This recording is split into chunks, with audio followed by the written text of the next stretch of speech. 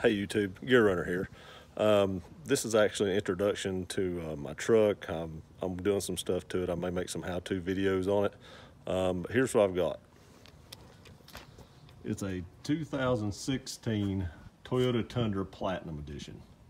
So far it does have a 3-inch lift on the side. You can see here, along with Soda Novocaine Death Metal black wheels. They are 20 by 9. Not sure, can't remember what the offset is.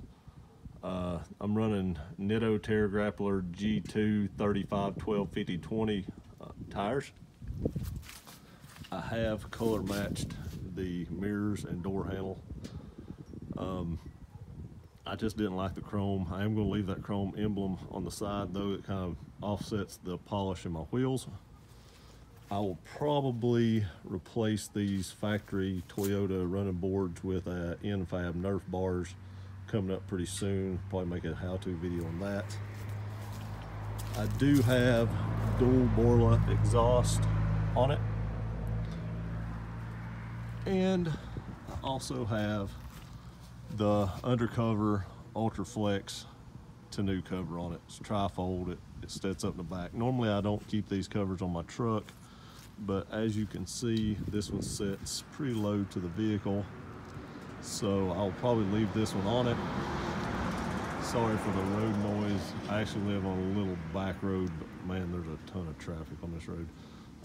You can actually fold this up into 3 pieces. I may make a video on that if y'all want to see it. And it sets up, you actually get something like 90-95% of bed use out of it whenever you do that. Wheels on this side, exhaust. I also think this is the best that I've done yet other than the lift.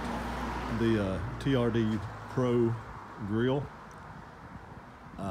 It just made a huge difference in this truck, the way it looks. That Platinum grill is silver. I don't know why most of the truck was black. Even the bumper covers and everything are all black. They put a silver grill in it, but that Pro grill I highly suggest. Going to the inside, does have the Lexus grade leather. It's really soft. It's not like normal hard leather. I had a new F-150 EcoBoost before this, and the leather in it was a lot stiffer. I did install the driver's side grab handle. I don't use it as much as I thought I would, but I really like how it looks at least, so I guess that's worth it. Also installed the TRD Pro shift knob. I do like that. It may sound stupid, but I think it actually makes it easier to shift into gears. I don't know, but it seems like it does. There's my infotainment system with the navigation, your dash, of course. The Platinums do have a sunroof, which I don't buy vehicles without sunroofs. I don't know why, but I like to be able to see out the top. The back, you have tons of room back here. I mean, I'm 6'3", and there is a lot of space in between my knees and this seat. You have your outlet here, of course. One thing I did like about the Toyota better than the Tundra is the fact that here on the F-150, it had like a regular outlet, like a regular AC outlet. I don't know why they didn't put one in this, but it does make it a lot nicer. This does have the JBL system in it with the climate control. I didn't exactly like the pattern on the dash and the seats when I first got it, but I've really warmed up to that. I really think it's a nice touch. I have it in the back. Last thing,